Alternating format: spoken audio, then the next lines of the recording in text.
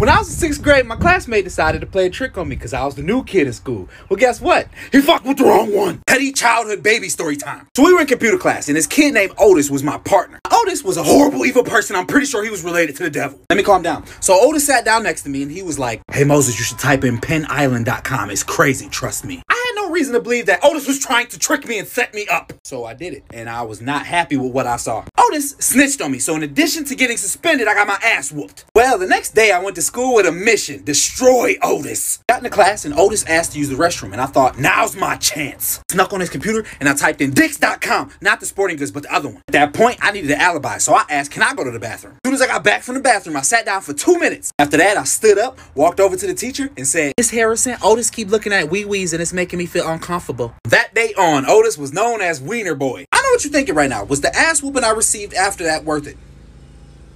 Yes, it was. Yes.